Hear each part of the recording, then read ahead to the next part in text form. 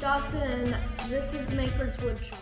To start your table, you have to cut your table down to the size you need it to be. Then you're going to want to sand it with a big sander.